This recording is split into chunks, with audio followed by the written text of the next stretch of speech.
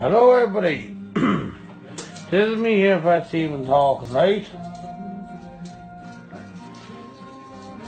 There's a bit of trouble last Saturday night with my brother Martin. I shouldn't even call him brother, a scumbag. We do call him Maggie, for short for Martin, Maggie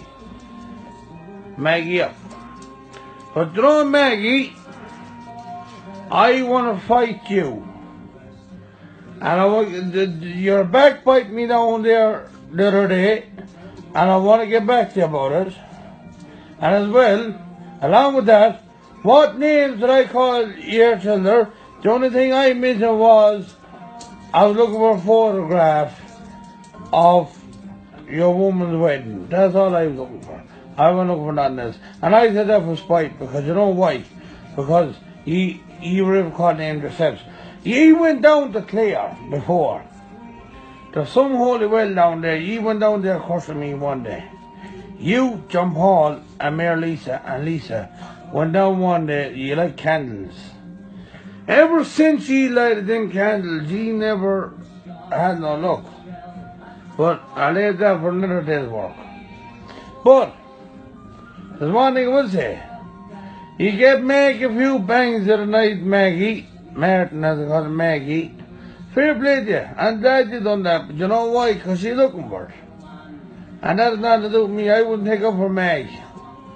And there's another thing I would tell you though. But you know the few bangs you hit my father? You were not getting away with it. And I mean that to my heart. You're not getting away with that. If I was you, jack up and leave Dublin, I know now you have no car, you have nothing, you're a tramp now. Well, jack up and leave Dublin if I was you. I couldn't mind yourself. And another thing to tell you as well. Lisa, you give Sabrina a few staffs the other day and call young whores. You cannot call no one no whores because you're a whore yourself. You dirty thing, you. The cheeky you. You dirty thing, you. And another thing to tell people as well. You've done an awful lot of backbiting in John Paul's house the other night. You talked about, I'll tell you now, 3 or 4 uncles of mine. Now, you want to straighten your stories out. You want to straighten your stories out because I tell you, you know if it's not told about you, what I heard I'm going to tell about you. So, if I was you, jack up and leave Dublin.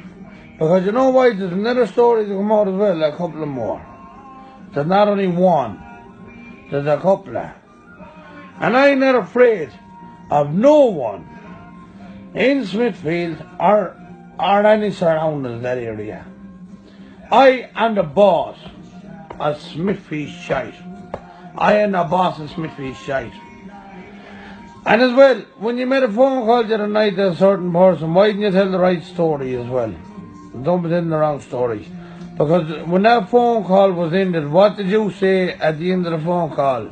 When the phone call was over and the phone call was dropped down. What did you say, Lisa? If Martin gets a beating of one of his own people, he might never look at them again. Well, if you want to go to Clare, go down the way you come up in peace. And off with you now. Adios, amigos.